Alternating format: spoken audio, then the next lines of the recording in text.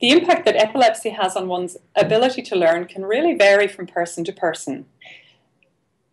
There are seizures that can be infrequent. However, the impact of those seizures on a person's confidence, on their independence, on their mood, and on their anxiety levels and self-esteem can be marked. Confidence, self-esteem, and psychological health are really important for learning, and learning can be negatively impacted in these situations. In other people, the underlying brain problem that caused the epilepsy can also result in learning problems. And these learning problems can be specific. For example, some people will have a specific problem with their verbal memory, that is, their memory for spoken word. Other people can have a very global effect on their learning.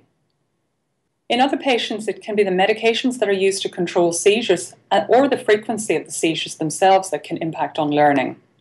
There are medications that are known to have a very specific effect on cognition and learning, a good example being topiramate, which is known to slow learning and to affect verbal abilities in people who experience this side effect, but this is not everybody who takes topiramate.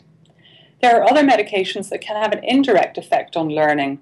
Medications like valproate and levetiracetam are known to impact on mood and behavior, and when these are negatively impacted, this can impact on learning in the classroom environment.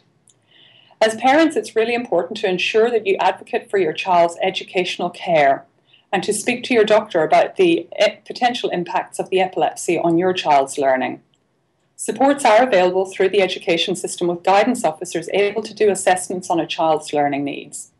In some instances, more detailed assessment of a child's learning and assessments for specific deficits that may not be immediately apparent can be obtained through the assessments done by a neuropsychologist. Accessing a neuropsychologist can be difficult in certain areas, but there are a number of private options available, and it is usually worthwhile as the assessments provide guidance and direction on how to best support a child's educational needs in the context of their epilepsy.